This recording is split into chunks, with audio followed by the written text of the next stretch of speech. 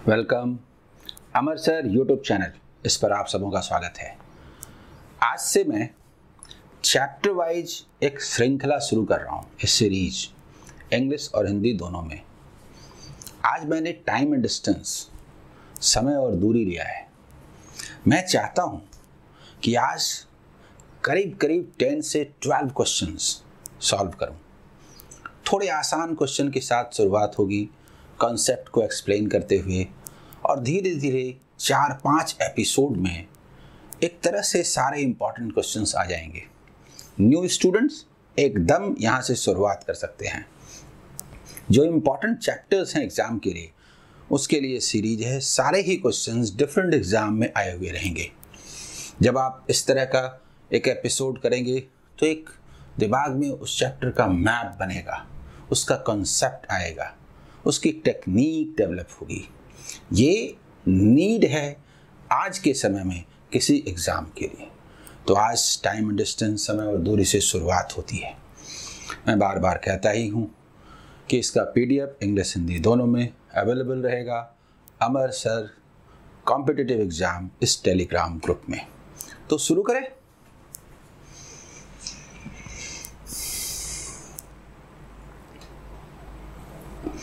www.amarsir.in ये मेरा website है। इस पर लाइव क्लासेस चलते हैं। मैथ्स के क्लास के साथ इंग्लिश का क्लास फ्री रहता है। चैप्टर वाइज टेस्ट से लेकर के सारी चीज़ों की व्यवस्था है, PDF और दूसरी चीज़ें। लेकिन ये एक ऑप्शन है जो लोग लाइव क्लास करना चाहते हैं उनके लिए, क्योंकि बहुत सारे स्टूडेंट होते हैं जो कहीं ना कहीं करते ही हैं लाइव। पर मैं बार बार कहता हूँ, पहले भी मैंने कहा कि मेरा यूट्यूब चैनल और ये सीरीज जो मैं आज शुरू कर रहा हूँ, ये आपको सक्सेस दिलाएगा। थोड़ा भी परेशान नहीं होना है, ठीक है? चलिए मेरे साथ। सबसे पहले देखिए, हिंदी में क्वेश्चन हमेशा पहले हिंदी में रहेगा। आप पढ़ेंगे, देखेंगे, ट्राई करेंगे और फिर इंग्लिश वाले सेक्शन में मैं सॉल्व करूँगा, ठीक है? इसको देख लीजिए। आइए। With a uniform speed, a car covers a distance in 8 hours. कोई स्पीड है, उससे वो 8 आवर्स में एक डिस्टेंस तय करता है। मान लीजिए घर से ऑफिस जाता है, like that. With the speed increased by 4 km/h, speed को यदि इंक्रीज करते हैं, the same distance could be covered in 7.5 hours. तो यही डिस्टेंस थोड़ा पहले 7.5 आवर्स में तय हो जाता। What is the distance covered? जो बेस्ट वे है ऐसे क्वेश्चन को बनाने का, अगर डिस्टेंस कांस्टेंट हो, सेम डिस्टेंस तय करना हो, तो स्पीड एंड टाइम इनवर्स होते हैं। ज़्यादा इसमें दिमाग लगाने की ज़रूरत नहीं है। सोचिए ना, मैं अपनी स्पीड डबल कर दूं तो टाइम हाफ हो जाएगा कि नहीं? स्पीड 1 से 2 हो जाए तो टाइम 2 से 1 ना हो जाए। कांस्टेंट डिस्टेंस के लिए स्पीड के इन्वर्स टाइम होता है, टाइम के इन्वर्स स्पीड। हमें टाइम दिया हुआ है, देखिए टाइम। सबसे पहली बात है कि हमें टाइम दिया हुआ है कि इनिशियली 8 आवर्स लगते हैं और बाद में 7.5 आवर्स, 7.5 आवर्स लगते हैं। अगर हमें स्पीड मालूम हो जाए तो बता दें कि डिस्टेंस क्या है। अगर इसको डबल कर दें तो 16:15 का रेशियो है, यानी कि ये टाइम हुआ। स्पीड क्या होगा? स्पीड क्या होगा? 15:16 होगा। और स्पीड का जो डिफरेंस है, डिफरेंस वो हुआ 1, और वो आपको दिया है 4 km/h। स्पीड को 4 km/h से इंक्रीज करा दिया जाता है, बढ़ा दिया जाता है 4 टाइम्स। तो अगर आप इसको लेते हैं तो इंटू 4 करेंगे तो 60 km/h। 60 km/h के स्पीड से 8 आवर्स में कितना डिस्टेंस होगा? बोलिए, डिस्टेंस कितना होगा? आप बोलेंगे 60 इंटू 8, यानी कि 480 किलोमीटर। आंसर। ऐसा नहीं है कि इसी से, आप इससे भी बात कर सकते हैं। एक ही बात, अगर हम इसकी बात करें तो ये भी इंटू 4 टाइम्स, लेकिन ये होगा 64 किलोमीटर पर आवर। और इसको जब आप निकालेंगे तो 64 किलोमीटर पर आवर के हिसाब से 7.5 आवर्स लगेगा। बोलिए, यानी हम ऐसे भी निकाल सकते हैं कि 64 इंटू 7.5, यानी कि 4 टाइम्स कर दीजिए तो 16 इंटू 30, यानी कि 480 किलोमीटर। आप ऐसे भी कर सकते हैं। बोलिए, ये क्लियर? ये समझ गए? ये हिंदी में। अच्छा, इसके बाद इंग्लिश में। A car covers the first 30 kilometer of its journey in 45 minutes. First 30 kilometre जाने में 45 मिनट्स लगते हैं, and the remaining 25 kilometre in 35 minutes. 2 part में अपनी जर्नी को कवर किया जाता है। What is the average speed of the car? Average speed क्या होता है? अगर कई भाग में, डिफरेंट पार्ट्स में डिस्टेंस डिस्क्राइब हो डिफरेंट स्पीड से, कुछ नहीं जानते, सारे डिस्टेंसेस को बटोर के लाइए, सारे आवर को बटोर के लाइए और बराबर बराबर बांट दीजिए। How much kilometre in 1 our, that is set to be average speed. यहाँ तो दिया हुआ है कि पहले 30 किलोमीटर जाते हैं, उसके बाद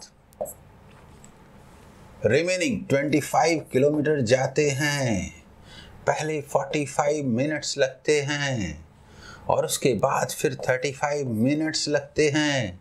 लेकिन ये किलोमीटर है, ये मिनट्स है, तो हम इसको आवर में बदल दें। समझ में आ रहा है? ये मिनट्स है। चलिए अगली बार बदलेंगे, क्योंकि जो न्यू स्टूडेंट्स होंगे उनको कन्फ्यूजन होगा। इतना किलोमीटर 1 मिनट में, लेकिन हम इंटू 60 कर दें तो आवर हो जाए ना। जल्दी बोलिए, बाई 60। ये किलोमीटर देखिए पर आवर होगा कि नहीं। एवरेज स्पीड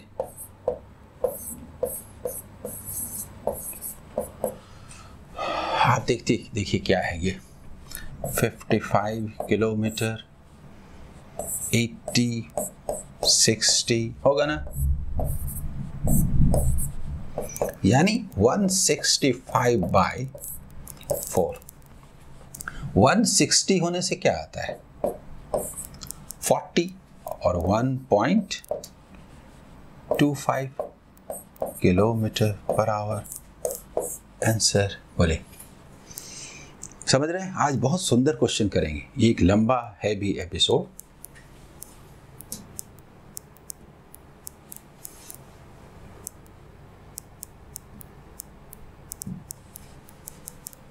इसके बाद नेक्स्ट हिंदी में देख लीजिए, ठीक है? देखिए,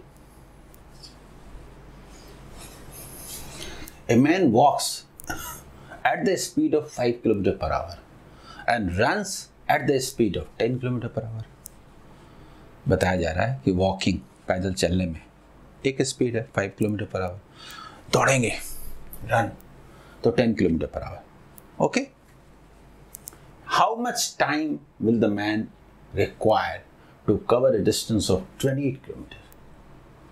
If he covers half first 14 km his journey by walking and next half by running. देखिए भाई, यहाँ पर एक बात साफ है,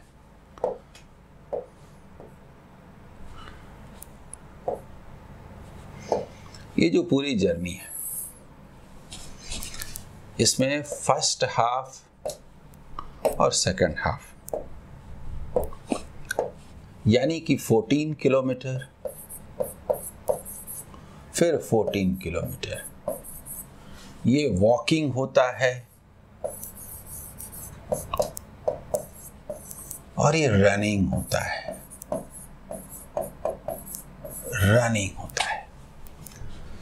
पहले जाते हैं 5 किलोमीटर पर आवर से वॉक और फिर वापसी। ऐसे भी कर सकते हैं या पूरी जर्नी को इस तरह से भी कर सकते हैं और ये 10 किलोमीटर पर आवर। जल्दी बोलिए। तो ये जाने में कितना टाइम लगेगा? 14/5। और ये जाने में कितना टाइम लगेगा? 14/10। इसे डबल कर दें तो क्या हो जाए? 28/10 यानी 2.8। और ये वाला क्या हो जाएगा? 1.4 यानी 4.2 यानी 4.2 आवर्स। जल्दी बोलिए। क्लियर? समझ में आ रहा है? चैप्टर बेस्ट ये सीरीज इतना शानदार है कि रियल में आप एंजॉय करेंगे और काफ़ी कॉन्फिडेंस आगे बढ़ेगा। धीरे धीरे देखिए हम लोग किस तरह से आगे बढ़ रहे हैं। ये तो हो गया। अच्छा, नेक्स्ट क्वेश्चन देखिए हिंदी में पहले, ठीक है?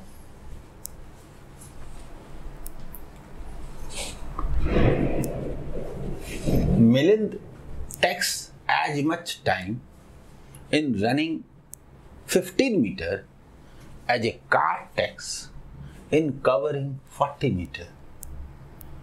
एक अलग ही स्टाइल है।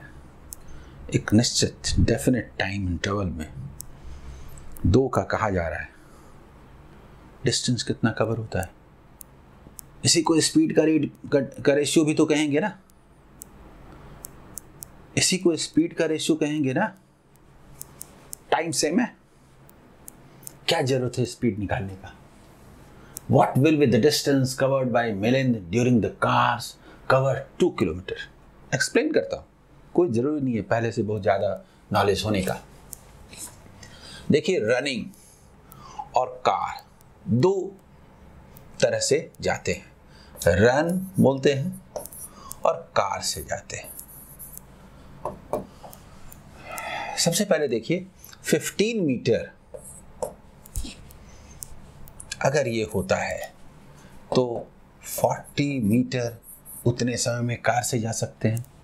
जो भी टाइम, मान लीजिए 1 आवर में 15 है और ये 1 आवर में 40 है, तो क्यों 2 आवर्स में 30 होगा तो 2 आवर्स में ये 80 ना होगा?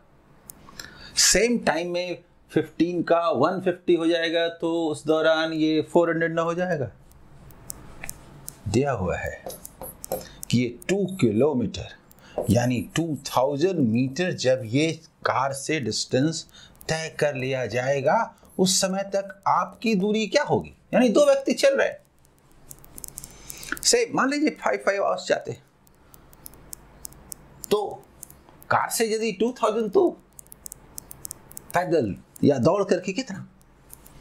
ये कितना टाइम्स है? बोलिए बोलिए। 50 टाइम्स। तो ये भी 50 टाइम्स होगा कि नहीं? बोलिए। 50 टाइम्स यानी कि 750 किलोमीटर मीटर 750 मीटर होगा कि नहीं? बोलिए। ठीक है।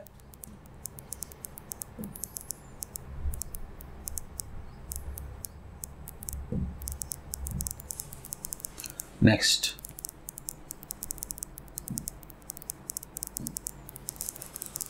हिंदी में इसको देख लीजिए।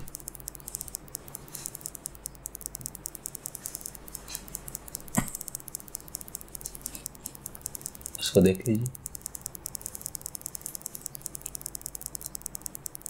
नेक्स्ट, हाँ इंग्लिश में इसको देखिए। प्रतिभा covers A distance of 24 kilometre at the speed of 8 kilometre per hour. बताया जा रहा है कि प्रतिभा जो है 24 किलोमीटर किस रेट से कवर करती है, and the distance of 18 kilometre at the speed of 9 kilometre per hour.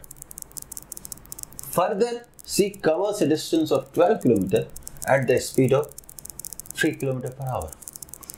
पूरी जर्नी को कई पार्ट में इस तरह से तय किया जा रहा है। What is her average speed in covering the whole distance? ठीक वैसे ही है, कुछ नहीं जानते, पूरी जर्नी का डिस्टेंस बताइए और टाइम बताइए। तो जरा देखिए एवरेज स्पीड,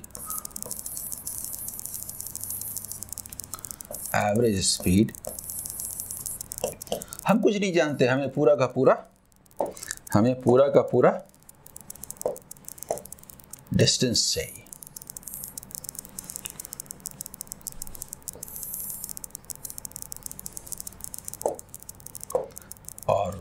पूरा टाइम चाहिए। फर्स्ट 24 किलोमीटर जाते हैं, ओके, लेकिन 24 किलोमीटर जाने में टाइम कितना लगता है? तो 8 किलोमीटर पर आवर का रेट है, इसका मतलब 3 आवर्स लगता है। हमें तो टाइम से मतलब है। उसके बाद नेक्स्ट 18 किलोमीटर जाते हैं। भाई 18 किलोमीटर जाने में टाइम क्या लगता है वो तो नहीं दिया, लेकिन 9 किलोमीटर पर आवर से जाते हैं तो ठीक है, 2 आवर्स लगते हैं। Further C covers a distance 12 kilometre, फिर आगे भी जाते हैं तो टाइम क्या लगता है? तो वह 3 किलोमीटर पर आवर से जाते हैं। यानी कुल मिलाकर के आप देखिए, ये 30 और 24 54 किलोमीटर के डिस्टेंस को कुल मिलाकर के 9 आवर्स में तय करते हैं। तो क्या ये 6 किलोमीटर पर आवर का एवरेज स्पीड ना हुआ? मैं ये सारे क्वेश्चन इसलिए बना रहा हूँ ताकि जो न्यू स्टूडेंट्स हैं वो यहाँ से अपनी जर्नी शुरू करें, और आज ही धीरे धीरे बड़े सुंदर क्वेश्चन की ओर हम लोग प्रवेश करेंगे।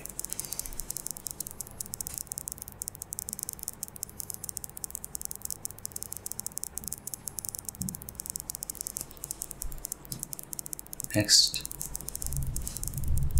हिंदी में इसको देख लीजिए पहले, ठीक है? देख लिया आपने? Sameer drove a speed of 45 kilometre per hour from home to A resort. ठीक है, घर से रिजॉर्ट जाने में स्पीड मालूम है 45 किलोमीटर पर आवर से जाता है। Sameer returning over the same route he got stuck in traffic। Traffic बहुत हार्ड है, रस बहुत ज़्यादा है, फंस गए। and took an hour longer, पहले से 1 आवर ज़्यादा लगा। also he could drive only at the speed of 40 kilometre per hour. Traffic की वजह से स्पीड घट गया और 40 किलोमीटर पर आवर से ही वापसी की जर्नी हो पाई, 1 आवर ज़्यादा लगा।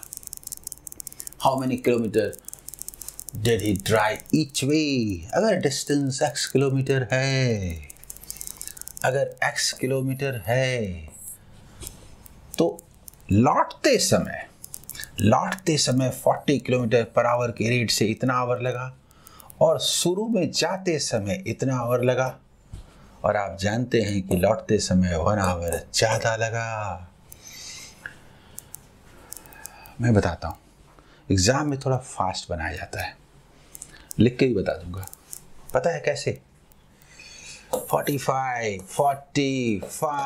9, 360 आंसर, ऐसे एग्ज़ाम में ऐसे बनाते हैं। रुकिए दिखाता हूँ ये होगा कैसे। अरे एलसीएम वगैरह कौन लेगा? क्या जरूरत है एलसीएम लेने की? एलसीएम लेने की जरूरत क्या है? ये 45 जरा गौर कीजिए, ये हम क्या लिखें? 45 लिखें, 40 x तो कॉमन रहा, नीचे 40 इंटू 45, ये लिखने की जरूरत क्या है? 5 into x is equal to 40, हाँ 45 है ना,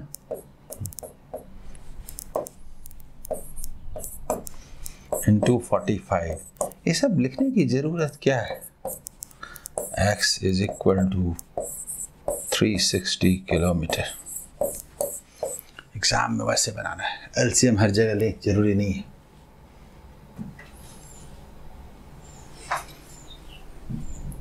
नेक्स्ट देखिए 7th नंबर क्वेश्चन, हिंदी में देख लीजिए खुद। A train, when it moves at an average speed of 40 km per hour, reaches its destination on time। यानी जहां जाना है, जितने बजे पहुंचना है, पहुंच जाएंगे। अगर मेरा स्पीड 40 किलोमीटर पर आवर हो, ठीक पहुंच जाएंगे, जितना टाइम लगेगा। When its average speed becomes 35 kilometre per hour, speed को थोड़ा घटा दिया गया, it reaches its destination 15 minutes late. Time speed को लेस करेंगे तो टाइम ज़्यादा लगेगा. Find the length of journey. हम लोग बोल सकते हैं फर्स्ट मेथड जो हमने पहले किया था कि दूसरी बार 35 किलोमीटर के रेट से, पहली बार 40 किलोमीटर के रेट से, and the gap is 15 minutes, यानी कि इतना आवर. और इसको सॉल्व करेंगे, होगा, सॉल्व कर भी देंगे. लेकिन इसको सेकंड मेथड से बनाते हैं. ठीक है, देखिए सेकंड मेथड से बनाते हैं, जिससे कि शुरुआत हुई थी. डिस्टेंस तो सेम है ना, तो आप स्पीड देखिए.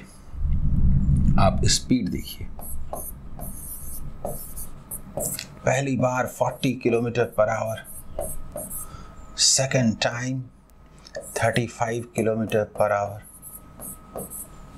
यानी कि डबल कर दीजिए तो 8:7. ये स्पीड है, तो टाइम क्या होगा?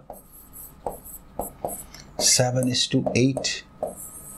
डिफरेंस क्या है? 1 टाइम का, दोनों बार. और दरअसल डिफरेंस कितना है? 15 मिनट्स. 15 मिनट्स.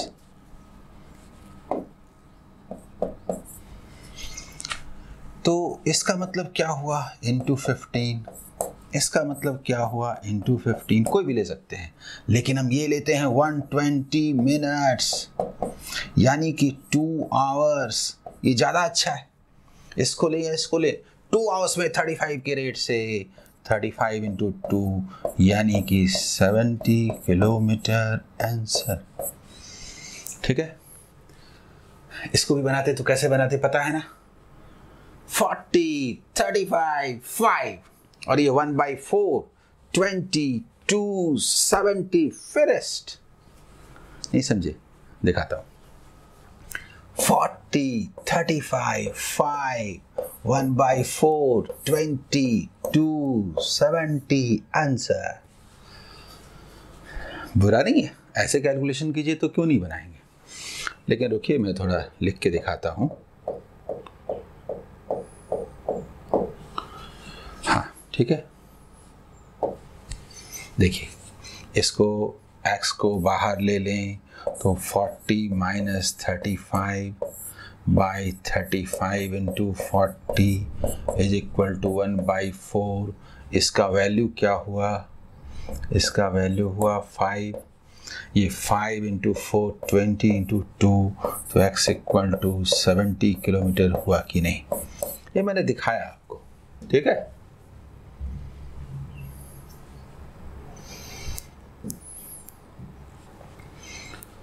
दोनों मेथड से आप कर सकते हैं. नेक्स्ट आइए, हम लोग टाइम एंड डिस्टेंस पे बात कर रहे हैं. एक लंबा एपिसोड है, न्यू स्टूडेंट भी यहाँ से शुरू कर सकते हैं. थोड़े आसान क्वेश्चन के साथ शुरुआत हुई, धीरे धीरे अब अच्छे क्वेश्चंस, थोड़ा डेप्थ के क्वेश्चंस, थोड़ा दूसरे तरह के एप्लीकेशन वाले क्वेश्चंस की ओर आगे बढ़ेंगे. और 4-5 वीडियो बनाऊंगा मैं, जिससे कि पूरा का पूरा टाइम एंड डिस्टेंस भी क्लियर हो जाए. और ऐसा ही दूसरा चैप्टर भी हिंदी में देख लीजिए पहले. ठीक है, देखिए क्या है. इस तरह का क्वेश्चन एग्जाम में आता है, ये आया हुआ ही है. A man starts walking. चलिए शुरू किया. ही walk 2 kilometre in the first hour. पहले घंटे में 2 kilometre. Then he walk 2/3 of the distance of the previous our in each next our. If he walked continuously, then find how much distance could he walk maximum. देखिए, ये एक geometric series का question है. Geometric series. First hour में 2 kilometre, 2 kilometre per hour, तो first hour में 2 kilometre. और उसके बाद 2 किलोमीटर का 2/3 लेस हो जाएगा. फिर नेक्स्ट आवर में जो डिस्टेंस हुआ उसका 2/3. This is common ratio. एक जो जीपी सीरीज होता है, और ऐसा कब तक चलेंगे? जब तक चलते चलते चलते चलते एकदम मतलब इन्फिनिटी तक चलिए। यानी एक तरह से ये क्या होता है, ये सीरीज शुरू होता है जैसे ए बोलते हैं ए आर स्क्वायर, ऐसा करके जब सीरीज चलता है तो अप टू इन्फिनिटी जल्दी होता है। तो जो सम है सारे डिस्टेंसेस 1 आवर में इतना, देखिए ये एक कैसा है, ये कैसा है 2 इंटू 2/3, फिर देखिए आगे क्या है 2 इंटू 2/3 स्क्वायर, ऐसे चल रहा है ना, ऐसे अप टू इन्फिनिटी ये चल रहा है ना। तो इसका जो सम होता है, मान लीजिए कि 2 आवर्स तक चले तो इन दोनों को ऐड करेंगे, तो जो सम होता है यानी जो टोटल डिस्टेंस होता है वो a/1 माइनस r होता है। ये एक सिंपल सा रिलेशन है, यानी 2/1 माइनस 2/3, 1/3 यानी कि 2 इंटू 3 यानी कि 6 किलोमीटर। ये एग्जाम में आया हुआ क्वेश्चन है, बहुत सुंदर रिजल्ट है।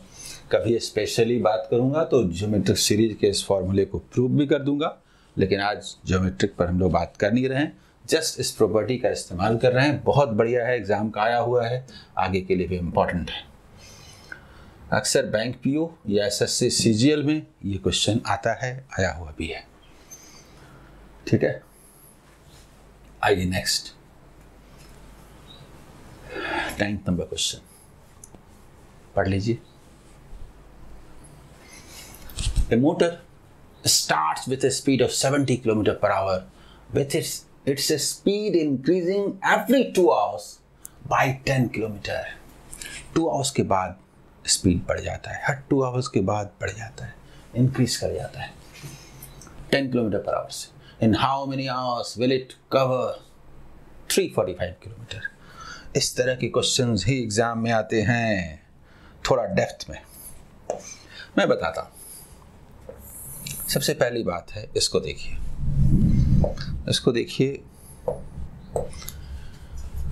सबसे पहले 70 किलोमीटर पर आवर, तो देखिए 70 किलोमीटर पर आवर, तो नेक्स्ट आवर में भी 70 किलोमीटर पर आवर, लेकिन 2 आवर्स के बाद 80 kilometre per hour, 80 kilometre per hour, फिर 2 आवर्स के बाद 90 kilometre per hour, 90 kilometre per hour, इस तरह से है।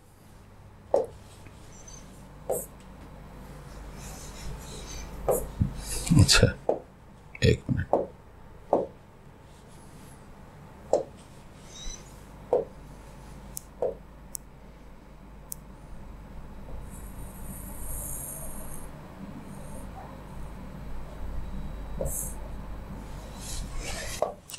देखिए ऐसे करके चल रहा है। तो हम जब बात करेंगे कि एक तरह से ये लिखने की उतनी ज़रूरत नहीं थी, 70 किलोमीटर पर आवर है, 2 आवर्स के बाद चेंज होना है, तो हम बोल सकते हैं 140 किलोमीटर इन 2 आवर्स, ऐसा क्यों ना बोले। फिर आगे क्या हो जाता है नेक्स्ट में 160 किलोमीटर, देखिए किलोमीटर इन 2 आवर्स, यानी एक तरह से एवरेज स्पीड बोल सकते हैं 70 किलोमीटर पर आवर, फिर बोल सकते हैं 80 किलोमीटर पर आवर, ऐसे करके, लेकिन 2 आवर्स चलेगा ये, इसलिए 160 लेने दीजिए। आगे देखिए 90 है, 1 आवर में 90, 1 आवर में 90, 180 इन 2 आवर्स ये भी बोल सकते हैं, लेकिन हमको डिस्टेंस कितना तय करना है वो देखिए। हमें जो डिस्टेंस तय करना है, ये तय करना है 345 किलोमीटर। तो 345 किलोमीटर का मायने क्या है, देखिए 140 तो हो गया और 160 भी हो गया, तो 300 तो हो गया, ओनली 45 किलोमीटर ही तो जाना है। तो 45 किलोमीटर को 90 किलोमीटर पर आवर के रेट से ½ एन आवर सिर्फ लगेगा, पूरा जर्नी तो होगा नहीं। बोलिए ये समझ में आ रहा है कि नहीं। यानी यहाँ के पास, ठीक है, यानी यहाँ के पास, यानी टोटल टाइम क्या लगा, 2 and 2 देखिए, 2 hours and half an hour, यानी टोटल टाइम हुआ 4.5 hours। बोलिए, ठीक है।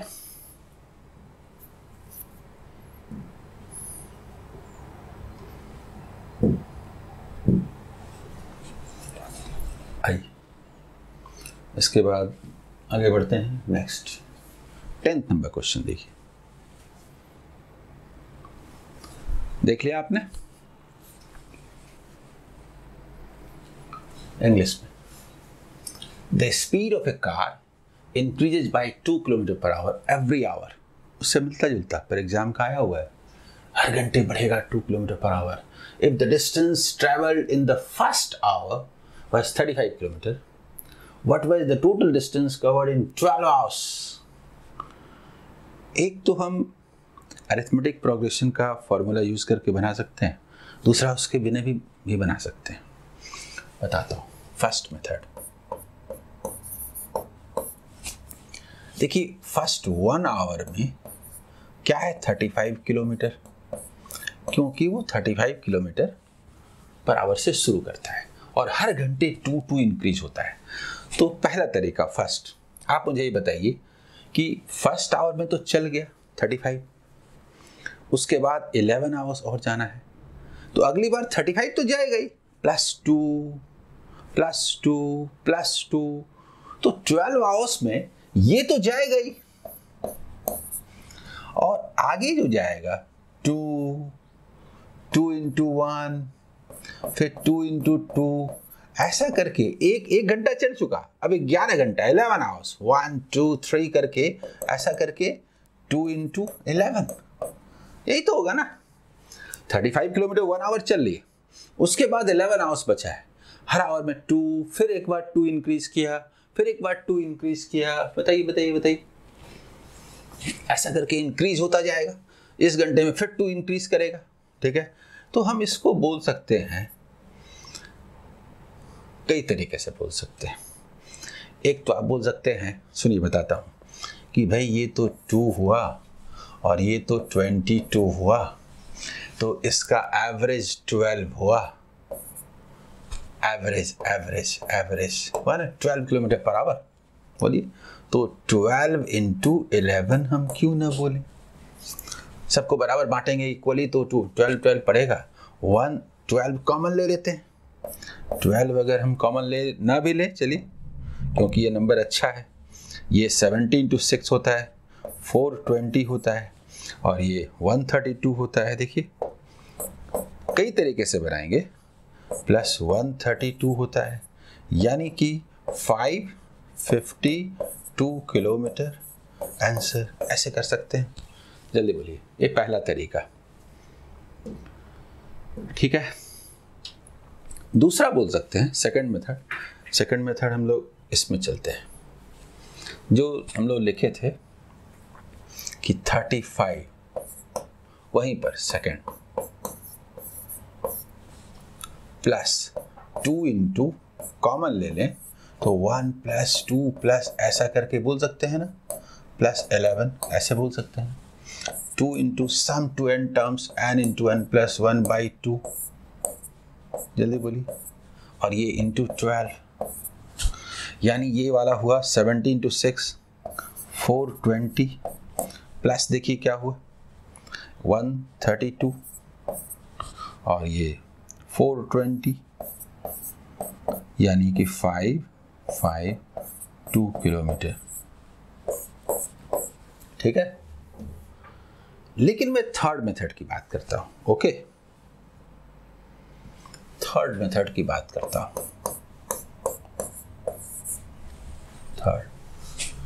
थर्ड क्या है, फर्स्ट है 35 km/h, 37 km/h, 39 km/h, ऐसे करके चलेगा। बोलेंगे 12 टर्म्स,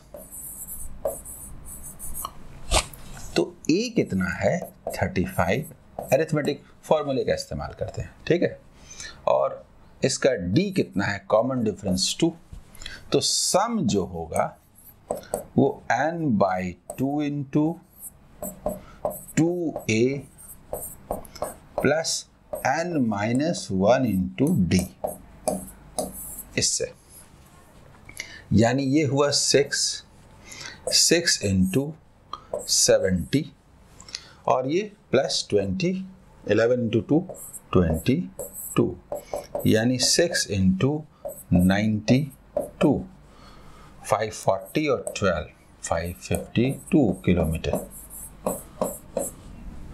इससे भी कर सकते हैं। क्लियर?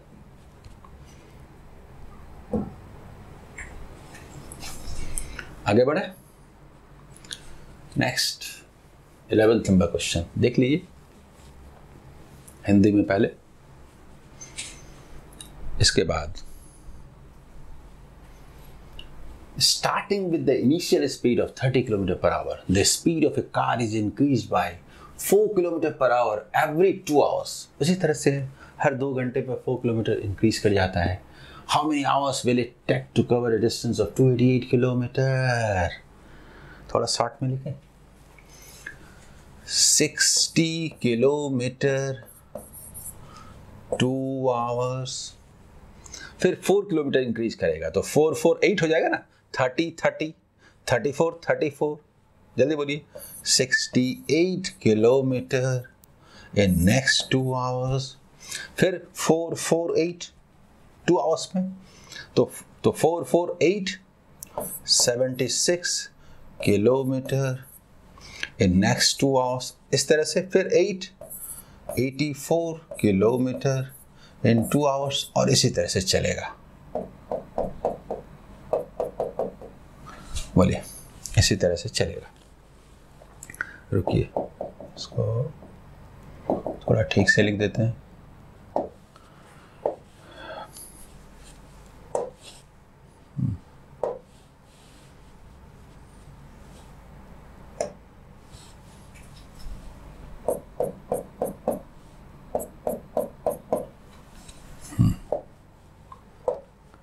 देखिए हो गया। अब हमको जाना है 288, रुकिए, 288 किलोमीटर जाना है, 288।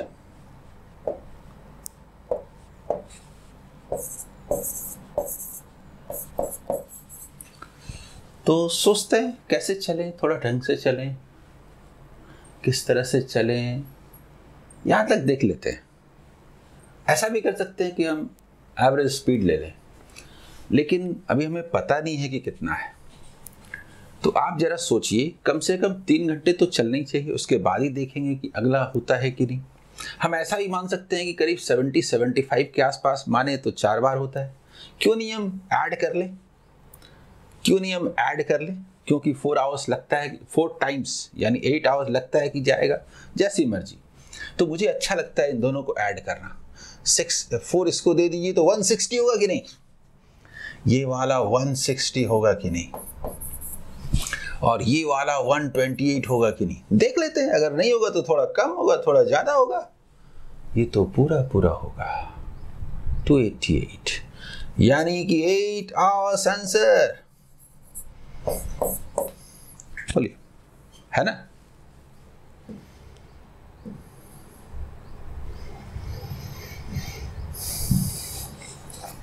नेक्स्ट अगला सवाल पढ़िए हिंदी में, ठीक है। ए car starts running at the speed of 40 kilometre per hour. चलिए 40 किलोमीटर पर आवर से कार स्टार्ट होती है।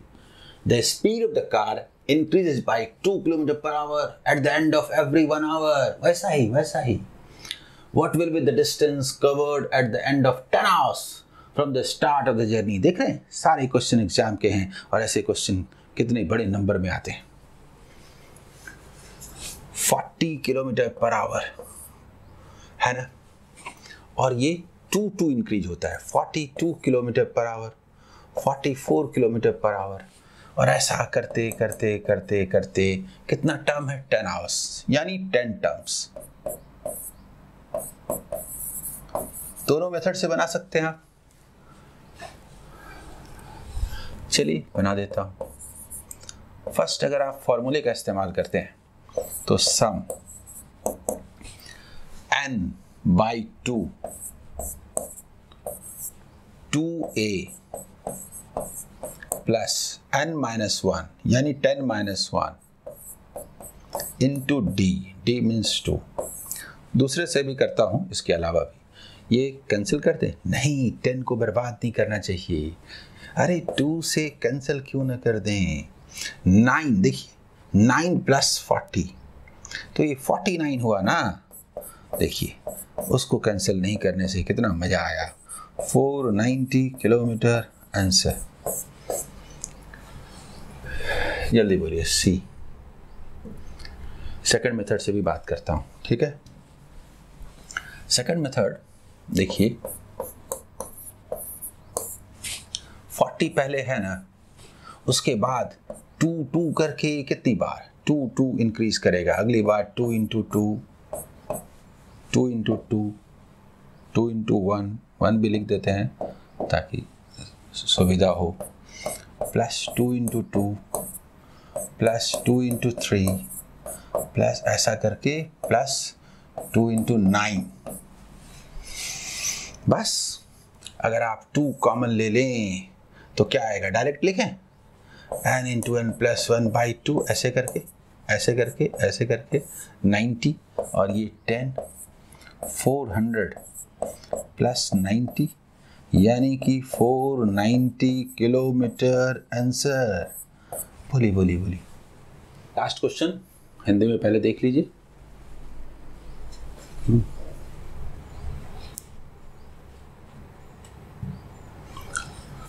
Excluding the stoppages, the speed of the bus is 64 km/h. बहुत सुंदर क्वेश्चन है, शानदार। And including the stoppages, the speed of the bus is 48 km/h. For how many minutes did the bus stop per hour? देखिए ऐसा है, थोड़ा explain करता हूँ। मान लीजिए कि 10 आवर्स की जर्नी है, 8 आवर्स की जर्नी है मान लीजिए, और 60 km/h से जाते हैं तो 480 किलोमीटर हुआ। अगर आप थोड़ा रुक के जाइए, 2 घंटे रुक जाइए और फिर स्पीड बढ़ा दीजिए, या स्पीड ना बढ़ाइए। 2 तरह से क्वेश्चन आता है। अभी मैं बात कर रहा हूँ स्पीड नहीं बढ़ाना है, स्पीड वही रहेगा तो टाइम ज़्यादा लगेगा। पूरी जर्नी को उसी तरह से 8 आवर्स तो लगेंगे, 2 आवर्स रुक गए तो 10 आवर्स में गए ना 480, तो 48 km/h हो गया कि नहीं। 10 आवर्स में 2 आवर्स रेस्ट लिया, स्टॉपेज रहा। अगर उस स्टॉपेज को पूरी जर्नी में इक्वली बांट दें तो हर 10 घंटे में 10 आवर्स में 2 आवर्स, इसका मतलब क्या हुआ, मतलब 20%, 12 मिनट्स होगा कि नहीं। 12 minutes per hour, 1/5 of an hour हर घंटे में रुकिए। इसको सॉल्व कैसे करेंगे बताता हूँ। पूरी जर्नी में देखिए बताता हूँ। विदाउट स्टॉपेज फर्स्ट मेथड, ठीक है। सेकंड बहुत आसान है, फर्स्ट भी अच्छा ही है। विदाउट स्टॉपेज और विथ स्टॉपेजेस। तो विदाउट स्टॉपेज बिना रुके जाते हैं तो स्पीड 64 km/h है, और रुक के जाते हैं तो 48 km/h है। स्पीड नहीं घटता, रुकने के कारण हमारा एवरेज स्पीड घटता है, ठीक है। इसको कैंसिल कर देते हैं, इजी बना देते हैं। देखिए 16 से 3 टाइम्स 4 टाइम्स ये हमारा स्पीड है, स्पीड का रेशियो है। तो टाइम का जहां तक सवाल है वो क्या हो जाएगा,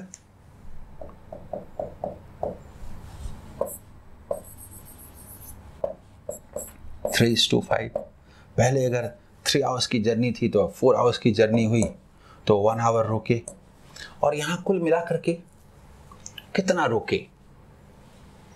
तो आप जरा गौर कीजिए, इसमें जो लिखा गया उसके मुताबिक 3 आवर्स का है तो 4 आवर्स का हो गया। 4 आवर्स में 1 आवर रुके, 4 आवर में 1 आवर रुके, तो 1 आवर में कितना रुके? 1/4 of an hour, 1/4 our per hour, यानी कि 15 मिनट्स पर आवर आंसर। ये हमारा फर्स्ट मेथड है। बोलिए 15 मिनट्स पर आवर। अब मैं बताता हूं सेकंड मेथड से, ठीक है? देखिए सेकंड मेथड बहुत शानदार है, कुछ नहीं करना है। देखिए मैं बताता हूं, देखिए सबसे पहले क्या है, हमारा स्पीड क्या है? 64 किलोमीटर पर आवर, मतलब इन 1 आवर। चलिए हम लोग मान लेते हैं कि ये पूरा का पूरा जर्नी 1 आवर में तय होता यदि स्टॉपेज नहीं होता। तो स्टॉपेज के कारण स्पीड लेस होता है।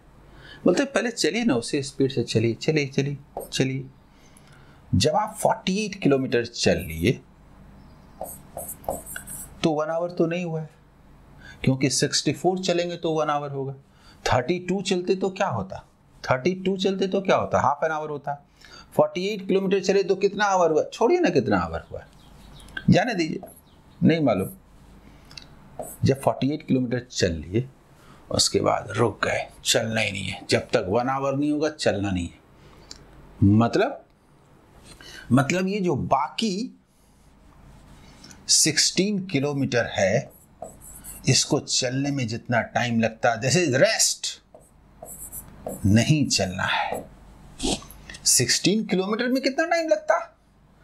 तो 64 किलोमीटर में अगर 1 आवर लगता है तो 16 किलोमीटर में जो टाइम लगेगा 1/4 ऑफ एन आवर, यानी 15 minutes is the rest time. और हर घंटे ऐसा ही चलेंगे। 48 किलोमीटर चलने के बाद रुक जाएंगे, चाय पिएंगे, कॉफी पिएंगे, 15 मिनट्स तक। 1 आवर होगा फिर चलेंगे। Average speed due to stoppages reduces to 48 kilometre per hour.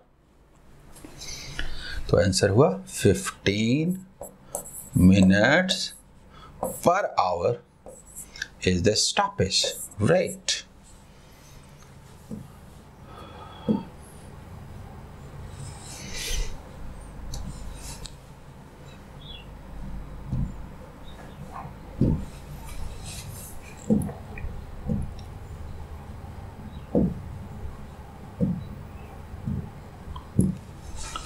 बोलिए कैसा रहा? ये जो मैंने सोचा है कि चैप्टर के 4-5 एपिसोड सारे इंपॉर्टेंट चैप्टर के दे दूं, इंग्लिश हिंदी दोनों में, और 10-12 क्वेश्चन करके सॉल्व कर दूं। तो जिन इंपॉर्टेंट क्वेश्चन की मैं चर्चा करता था कि एग्ज़ाम के लिए इंपॉर्टेंट करीब 50 क्वेश्चन आप कर लें तो आपका काम हो जाए, तो बोलिए आपका पूरा प्रिपरेशन हो जाएगा कि नहीं? All the best.